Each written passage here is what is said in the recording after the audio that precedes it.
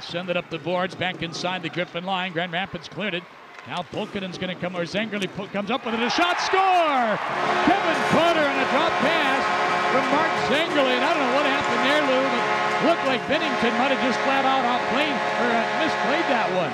Of course, the Blackhawks AHL team, Rockford, Illinois. Now look out, play right in front of the score. Rattie took a centering pass from Broadhurst and tucked it into the upper left-hand corner. And then he got shouldered to the ice by his teammate, Cannone. That's highly unusual for a 282nd selection overall back in 2002. And in front, the Wolves have scored. 2 minutes and 14 seconds into the second period. Chicago has grabbed a 2-1 lead here with Cannone. Broadhurst feeds it across. That one tipped. Chicago still managing to play. They'll work to the circle and score. What a shot by Rattie. And just like that, Chicago's got a 3-1 lead. Down behind the net, though, knocked down, and Beach far side will scoop the puck forward, but not out. Here's Aubry letting a shot go. The save of the rebound. Hoggan shot, score! Jeff Hoggan, the captain's got one at 8:37, and the Griffins are within one now at 3-2, and that's another $200 to the Ryan Fisher Scholarship Fund. Compliments of Image Quest. Polkadon right in the middle. He'll tee it up and fire. Blocked out in front of that hurt. Bordson's got the puck with an empty net ahead. They'll hit center and fire and score, and Chicago is likely going to come out of here with a victory. Tonight it'll be a victory in 2 points as they knock the Griffins off 4-2 and wind up winning 3 out of the 4 games in this building during the 14-15 regular season. Talk us a little about through your goal.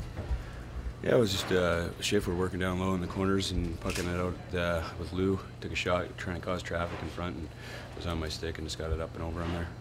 How does it feel knowing you got your 3rd goal of the season? You haven't gotten one in a while. Yeah, I know. I've been struggling in that department a little bit. You know, nice to give a little boost, but you know, we needed a couple more tonight for sure.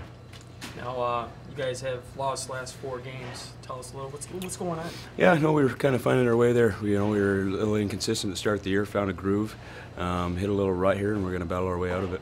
And what do you guys need to do to battle your way out of that? Yeah, just consistent. You know, that's one thing we've been preaching. You know, every shift, every night, they got a 2-goal lead on us, and we'll feel good going in third to battle back. It came up short. How about tonight? How do you feel like you played? Oh, it wasn't good. Like I think I didn't have enough energy to play tonight. But like I tried my best. It was okay, but like not good enough. How about the team? I think first 40 was like okay game, but like then we pushed hard for the last 20, and we got chances there. Like we should score, but like we didn't score, and they scored empty net. That's it. What's your motivation going into the game Friday? Oh, good. We have to win. Like we've been losing last 4 games, so we need points right now. So everybody have to focus for Friday, Saturday, and then have a little break. Well, I thought the first half they outcompeted us. I thought they won the majority of the puck battles and puck races, and I thought they hemmed us in our end because of that. We didn't make enough hard plays out of our end. I thought the last 30 minutes of the game, we just started to work harder and compete harder, and I thought we controlled the majority of the game. Certainly the third period we did, and had lots of chances, obviously, to score, but you can't dig yourself a hole in this league. You can't play 30 minutes against a really good team and expect to win. You got to play 60 minutes, and I think we have guys that understand that, but each guy individually here is going to have to get himself in a spot where he's ready to play for 60, not for 30. And about Jeff getting that goal tonight, 3rd goal of the season. How do you feel about that? Well, I thought he was one of our better forwards. I thought he actually kind of started our game going in the right direction because how hard he was working and winning battles. And Jeff works real hard, and he hasn't had as much opportunity as maybe he's had in the past. But he comes to work every day, and I thought he really kind of jump-started us a little bit, and certainly with that goal. Speaking of Hoggan, I think it was in the second there at some point. You kind of switched your lineups there with like Hoggan, Callahan and Manta? Yeah, I was. We had some different combinations, seeing if we could get anything to catch some chemistry. We started the game the way that we had the line set up before Pulkkinen went up and Mealy got hurt. So we thought maybe we could get that chemistry back right away. But then through the second, there we're looking for some different combinations, trying to see.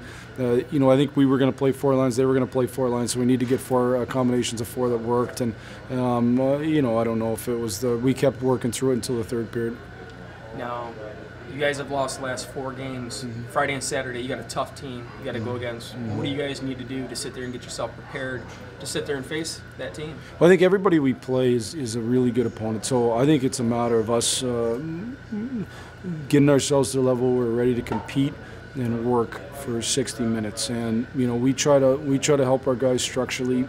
I don't pull the you got to work harder card every single time you lose, but tonight we didn't work hard enough for 60. We didn't compete hard enough for 60. The game of hockey to me boils down to who wins the puck races and puck battles. If you win the puck races and puck battles, you have the puck in your stick the whole time. If you don't, you're chasing it the whole time, and we didn't do enough of it the first half, so we're going to have to do that for 60 minutes.